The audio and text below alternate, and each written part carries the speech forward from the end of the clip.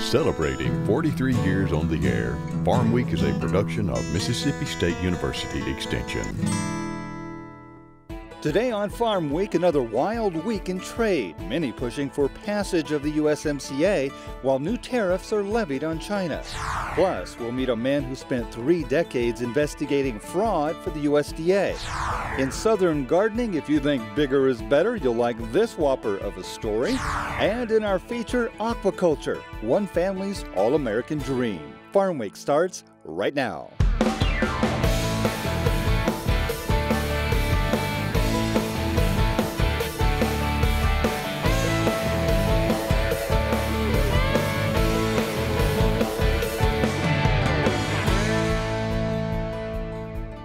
Hello everyone, I'm Mike Russell. Thanks for joining us today on Farm Week. Without a trade deal so far, the U.S. has imposed yet more tariffs on Chinese goods. By December, they could top more than $500 billion. In the meantime, in what could be considered a campaign to boost the spirits of farmers suffering trade war fatigue, a bipartisan crew went calling on the Midwest. Here's Paul Yeager. The push for USMCA passage came to an Iowa dairy production facility this week. Former USDA Secretary and current U.S. Dairy Export Council CEO Tom Vilsack, along with Iowa Senator Charles Grassley, toured the Anderson-Erickson production facility in the capital city of Des Moines. AE does not export their products, but says trade does help the entire industry. The message centered on jobs that could be created if the United States-Mexico-Canada deal is ratified by all 3 countries. Not only does it preserve and protect our #1 market, Mexico, which is incredibly important as being a tariff-free market, but it also creates an opportunity for us to protect certain cheese names. The dairy industry has struggled in recent times, and Vilsack says more than 2,000 dairy producers have gone out of business over the last 2 years, reducing the number of operations to 39,000. It's an opportunity to get more poultry products, particularly into Canada, and there's an opportunity to get higher quality wheat into Canada than we have under the NAFTA agreement. But also, NAFTA needed to be modernized, but altogether, this is important for agriculture, for manufacturing, and for the future and the predictability of it. Senator Grassley is optimistic the U.S. Congress will ratify USMCA by the end of 2019. House Democrats have concerns over labor, environment, and overall enforcement of the entire pact. Trade was on the president's mind when he made several appearances in front of reporters at the G7 conference this week. And we're transforming our country. We're taking these horrible, one-sided, foolish, very dumb, stupid, if you'd like to use that word because it's so descriptive. We're taking these trade deals that are so bad and we're making good, solid deals out of them. U.S. producers did get some positive trade news from the G7 involving Japan. It's a very big transaction and we've agreed in principle. It's billions and billions of dollars. Tremendous for the farmers, and one of the things that Prime Minister Abe has also agreed to is we have excess corn in various parts of our country with our farmers because China did not do what they said they were going to do. President Trump said Japan has agreed to purchase U.S.-produced commodities like pork, dairy, and ethanol to the world's 3rd largest economy by GDP. It will lead to substantial reductions in tariffs and non-tariff barriers across the board. And I'll just give you one example. Japan is by far our biggest beef market. We sell over $2 billion worth of beef to Japan, and this will allow us to do so with lower tariffs and to compete more effectively with people across the board, particularly the TPP countries and Europe. And the president also indicated he'd spoken with China following last week's escalation of tariffs between the 2 countries. China called last night our top trade people and said, let's get back to the table. So we'll be getting back to the table, and I think they want to do something. They've been hurt very badly, but they understand this is the right thing to do. And Chinese officials denied making calls to the U.S. shortly after President Trump made his statement. Many of the farmers caught on the crossfire of the trade war are preparing for the looming harvest of the commodities involved. Iowa Corn Growers Association board member Mark Mueller was at the trade group's meeting this week, calling for the Trump administration to uphold the integrity of the renewable fuel standard. The biofuels future isn't the only elephant in the room impacting producers.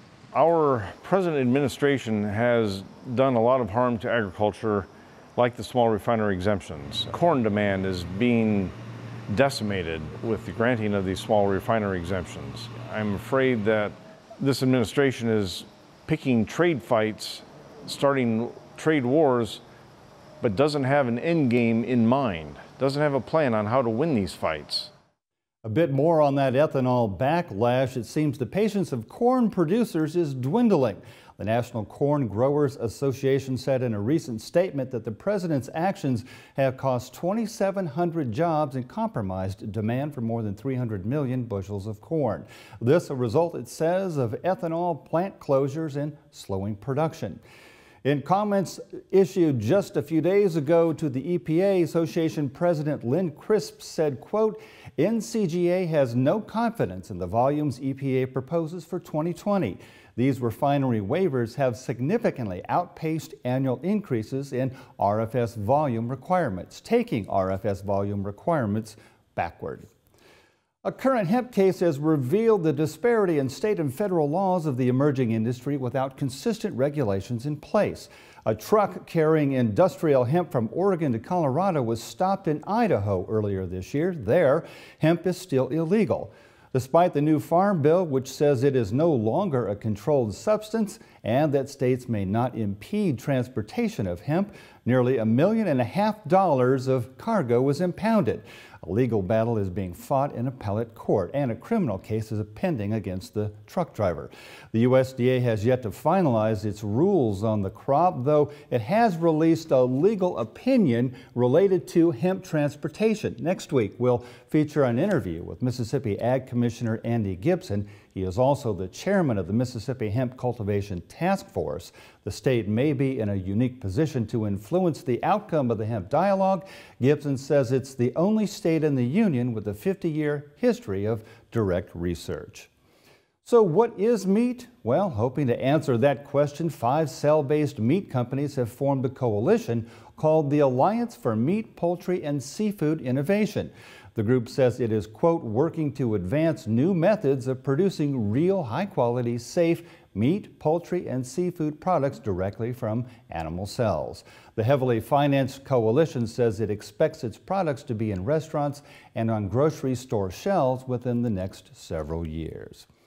Well, believe it or not, despite record prevent plant acreage, the USDA projected just a few days ago that net farm income will reach upwards of $88 billion this year. That would actually be an increase of just under 5% over last year. So what's behind the increase? Well, it turns out, according to Politico, that farm income has been reinforced by a 43% increase in direct government payments to farmers, including nearly $20 billion in subsidies like trade relief and disaster aid. The USDA says farm exports to China are expected to increase slightly in 2020. On the lighter side, so if bigger is better for you when it comes to color, this could be the segment for you. Here's horticulturist Dr. Gary Bachman with a plant that has a familiar name and a whopper of a reputation.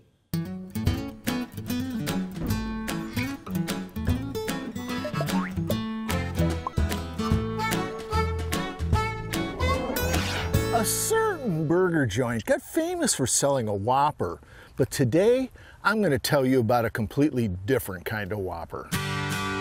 We're at the South Mississippi Branch Station in Poplarville looking at a plant that lives up to that name. Of course, I'm referring to the 2019 Mississippi Medallion winning Whopper begonias.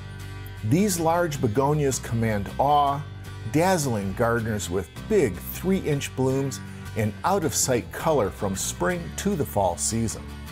Now, begonias are typically thought of as shade plants, but the Whopper series can handle the full sun and intense heat of our Mississippi summers, as long as adequate water is supplied. They grow larger and fuller when grown in full sun, than those begonias grown in the shade. There are 4 whopper begonia varieties available. Red with green leaf displays large red blooms complemented by cool green leaves. Red with bronze leaf improved produces red blooms with shimmery bronze leaves. Rose with bronze leaf improved produces rose-colored blooms along with gleaming bronze leaves. And rose with green leaf improved produces rose-colored blooms complemented by refreshing green leaves. Deadheading is not necessary to promote reblooming. These whopper begonias are not winter hardy, but who cares with their spring to fall color display. With large leaves and enormous flowers, I know which whopper I like the best. I'm horticulturist Gary Bachman, and I'll see you next time on Southern Gardening. Thanks, Gary. Fraud in agriculture. It may be a little more common than you think, especially as margins have tightened and uncertainty has increased. In this piece, we meet Don Doles, who gives us unusual insight into the darker side of the ag world. Here's Colleen Bradford-Krantz. In early 2005, a data analytics center hired by the federal government contacted investigator Don Doles with some unusual findings. Doles never suspected the information would kick off the biggest case of his career. Within months, Doles would be placing hidden cameras and rushing for his pistol to save his life. Doles wasn't an ATF or FBI agent. He was in a job most might assume is a bit less traumatic. Agricultural investigator with the USDA Office of Inspector General.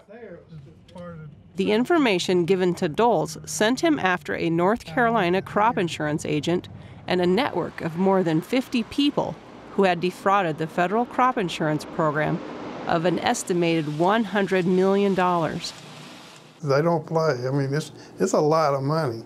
So farmers, especially these organized groups, don't take well to local people turning them in. And so they can get by. Yeah, I've had contracts out on me before. Doles, who retired after 29 years of agricultural investigative work, estimates the percentage of USDA cases involving wrongdoing is in line with those of other federal programs. Most farmers are honest people, and they just want to be left alone. Funny thing is that very little farming goes on without some sort of federal involvement now. And most of them try to do right.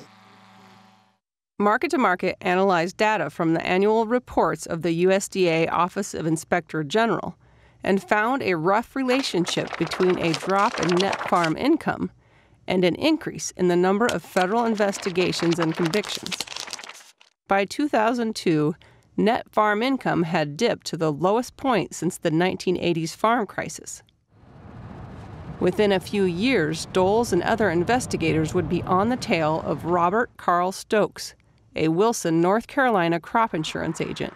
Stokes had brought together a group of area farmers who underreported their harvest to the government and quietly sold the hidden portions to complicit buyers. Stokes' company, the Hallmark Agency, came to the attention of federal investigators after number crunchers noticed an unusually high frequency of payouts. Doles called a friend at the Risk Management Agency, which oversees privately contracted federal crop insurance, and asked what he knew about Hallmark. His RMA contact said a man had reached out to him just the day before, saying he had information to share. The next day I called a plane, flew up and met with him in a parking lot of a church, and he laid out what was going on, and it was dead on. He provided us with 10 names of farmers he knew were involved, and we went back and pulled the records, and sure enough, it was clear that they were cheating the program. Understanding the dangers of going undercover, the man hesitated to get more deeply involved. He felt he was in danger because there were so many farmers that were involved. It turned out that the 10 or so names he gave us was just the tip of the iceberg. A Wilson area farmer who was unaware of the insurance fraud scheme at the time believes the man's fears were justified. I would hate to think I had to rat on a neighbor. That's why I don't like to know anything at all, because it's a good way to wake up dead one morning. By 2006, the man had changed his mind and agreed to work undercover. Doles and his team then asked the informant to infiltrate Stokes' crop insurance crew. We would put a microphone and a small recorder in his pocket, and later on we used a camera. Looks like a button.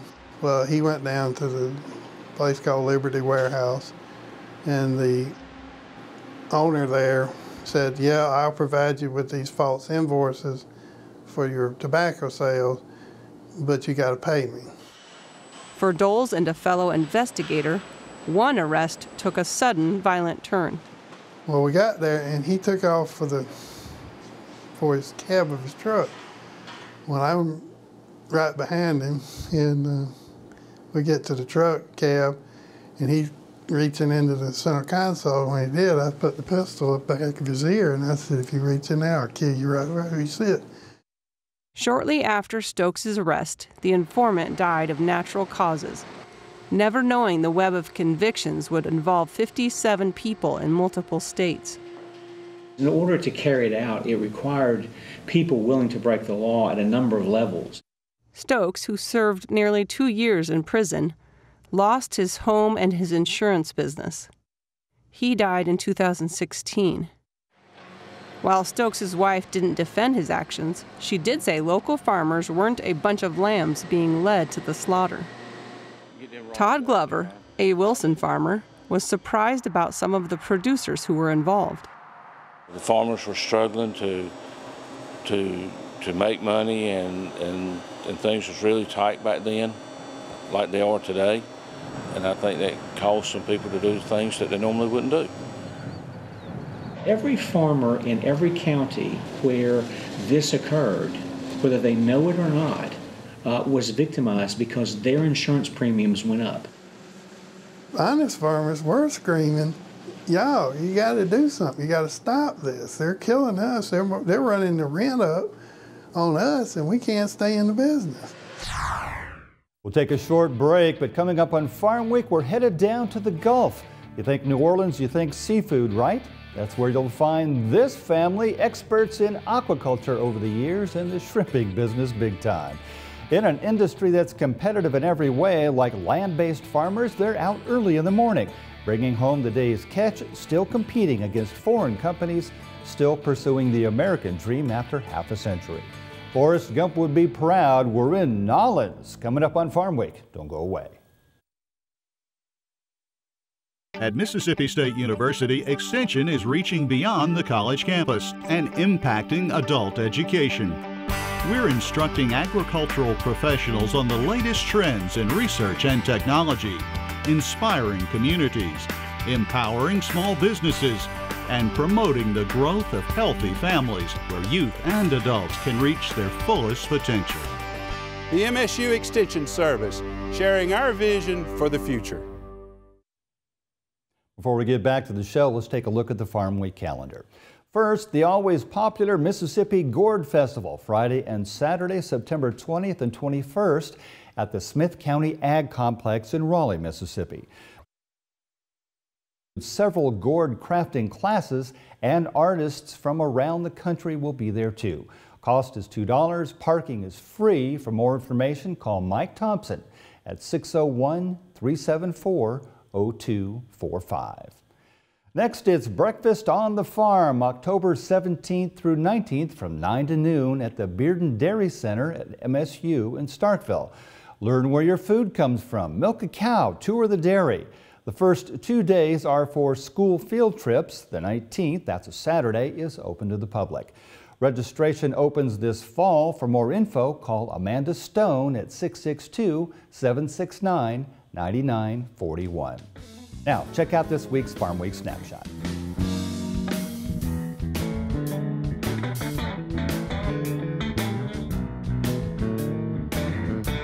Always good to end on an up note. For the last couple of weeks, we've been telling you about this piece of family living the all-American dream in aquaculture.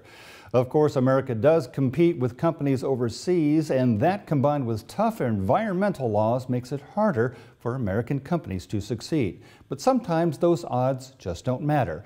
Here's Delaney Howell from our news partner Market to Market with the story. The business of seafood can be treacherous, with many variables challenging producers. For one Louisiana seafood company, success has been measured by a pickup truck and one firm handshake at a time. After a mission trip in the late 1980s, Tommy DeLon moved back to Louisiana with his new wife. He decided to start a family and a new career in New Orleans. They just pursued the American dream and started building their business with a pickup truck, working early mornings, driving down to the docks 2, 3, 4 o'clock every morning, getting the day's fresh catch, and then bringing it right back to the city to sell to all of the best restaurants in the quarter. In the years that followed their pursuit of the American dream, the DeLons would expand what is now Tommy's Seafood. They brought their children into the mix, and in the early 1990s started to vertically integrate. We have control over, of course, over the catch from the moment that it's unloaded all the way to the final packaging at the last stage before it makes it to the consumer. So our fishermen that we work with, they harvest the seafood for us, we unload it, we send it to our other facilities, we process it, we package it, we store it, we ship it, and it's ready for the rest of the world to enjoy. Tommy's Seafood sells several types of shrimp, oysters, and blue crab. But the company's seafood mix is only part of their success. One way the DeLons are trying to sustain their family operation is to rely on the tools used decades ago when the business was taking its first steps. Growing up in St. Bernard Parish allowed me to be able to cultivate all of these long-standing relationships that my family had, or that I was able to make along the way with other families who have multi-generational fishing in their blood. So it is without a doubt one of the reasons why we're able to be so successful in this business. Of the 3.6 billion pounds of seafood landed in the contiguous 48 states, more than 1 million of that total comes ashore in Louisiana. In 1990, the U.S. shrimp catch was just over 18 million pounds, with an estimated value of $75 million. Almost 3 decades later, the 2018 harvest was 40% smaller at around 11 million pounds, and the final tally cut nearly in half to come in at just over $40 million. You know, we face not just competition here domestically, although it's friendly competition, but we face a lot of competition overseas. So we consume about 1 billion pounds of shrimp here in the United States each year, and 90% of that comes from overseas, and that's 90% and counting. So, you know, their objective is to completely eliminate the domestic industry. We're without a doubt the underdogs in this business. The Pelican State's seafood industry recently received some help from Louisiana legislature and Governor John Bell Edwards. Last month, a new law was passed requiring food establishments to notify customers when the seafood they are being served is from a foreign source.